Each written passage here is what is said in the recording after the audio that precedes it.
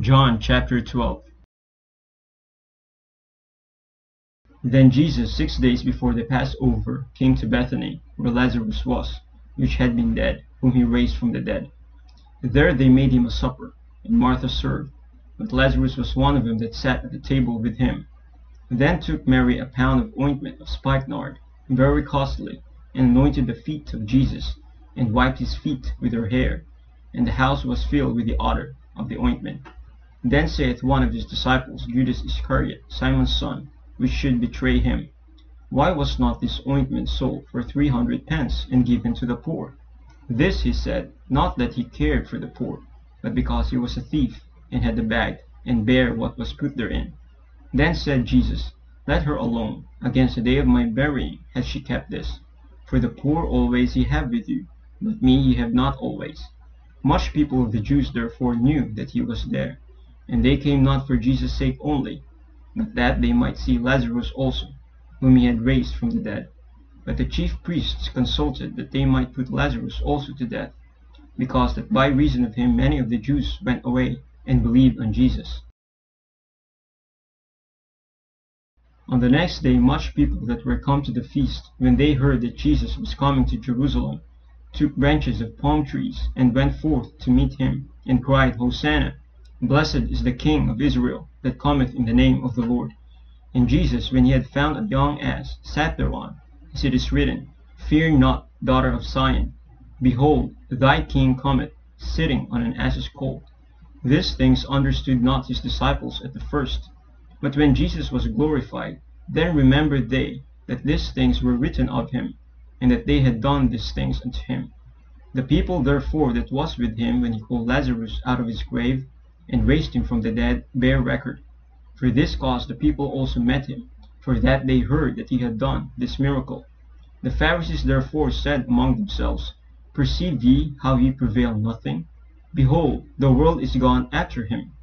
And there were certain Greeks among them that came up to worship at the feast. The same came therefore to Philip, which was of Bethsaida of Galilee, and desired him, saying, Sir, we would see Jesus. Philip cometh and telleth Andrew, and again Andrew and Philip tell Jesus. And Jesus answered them, saying, The hour is come, that the Son of Man should be glorified. Verily, verily, I say unto you, except a corn of wheat fall into the ground and die, it abideth alone. But if it die, it bringeth forth much fruit.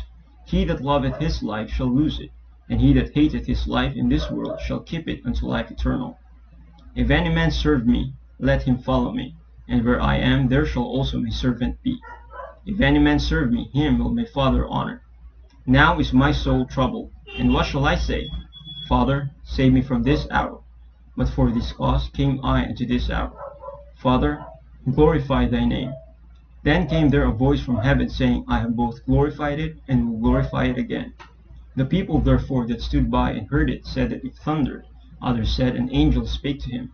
Jesus answered and said, This voice came not because of me, but for your sakes.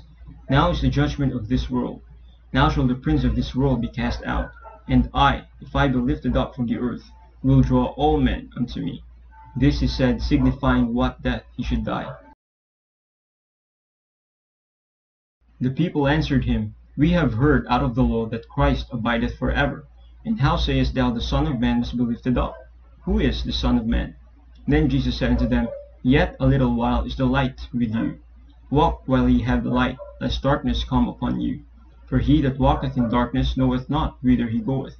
While ye have light, believe in the light, that ye may be the children of light. This thing spake Jesus, and departed, and did hide himself from them. But though he had done so many miracles before them, yet they believed not on him, that the saying of Isaiah the prophet might be fulfilled, which he spake, Lord, who hath believed our report, and to whom hath the arm of the Lord been revealed?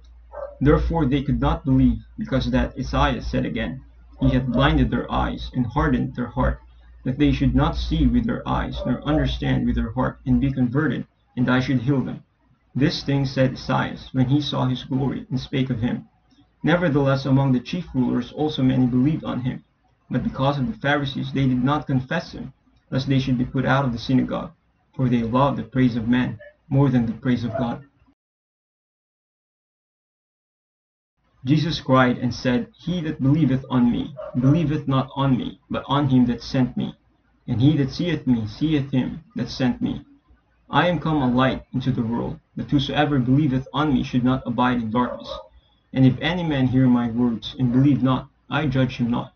For I came not to judge the world, but to save the world. He that rejecteth me, and receiveth not my words, hath one that judgeth him. The word that I have spoken, the same shall judge him in the last day. For I have not spoken of myself, but the Father which sent me.